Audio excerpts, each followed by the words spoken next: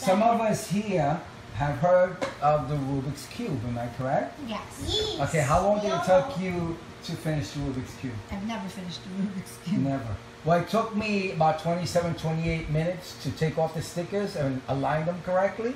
So about 30 minutes it would take me to put it together. My daughter's never heard of it. So. Oh, no, I put up a Rubik's Cube. And how long did it take you to get all the numbers? I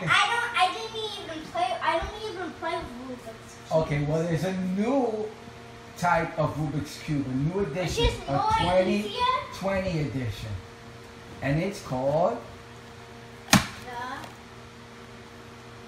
the Boob Cube. Wow. Here is the Boob Cube. So this is the most easiest Rubik's Cube. This literally, let me see how long it takes me. Count. 1, 2, 3. We started. Okay, like that. Okay, go. 1, 2. 2 seconds to finish. Isn't that awesome? Is that is wait, hold on one moment, one moment, then I'll let you watch it. It's yellow and white at side.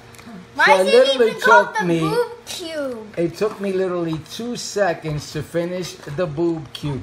This is such a cool game. Why is it called a Boob Cube? You can go out and brag that it took you seconds to finish the Boob Cube. And it's called the Boob Cube because there's nothing to finishing it. Watch, I'm gonna mix it up for you. Now go ahead, see how long it takes you to do it. 1 second. Look at that. The Boob Cube. This is so cool.